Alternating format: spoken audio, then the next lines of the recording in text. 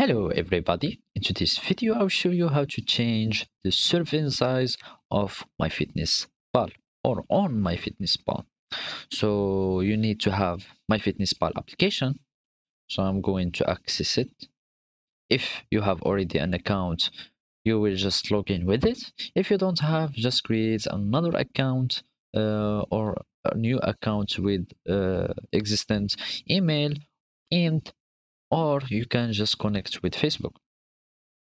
So then we will go to the diary so we can add a food to change the serving size. So let's, for example, just delete these foods that I have here. I'm going just to delete it like that. Delete. Let's add the food. Now we want, for example, this dark cocoa powder that I have here. So as you can see, the serving size that I have is per gram.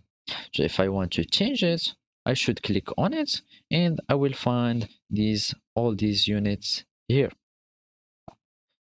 As you can see, I can change the serving size per 100 grams, the ounce, but it depends on your nutrients or your food, because some food there are some food that contains too many units or too many serving size, and there are some that has, like, for example, just 3 serving size.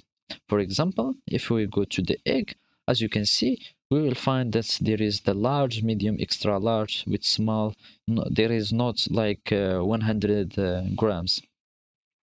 Let's search for another thing. For example, the milk, because it is liquid, we will find there is the 1 milliliter or cup or the ounce. So it depends on, as I said, it depends on the nutrients.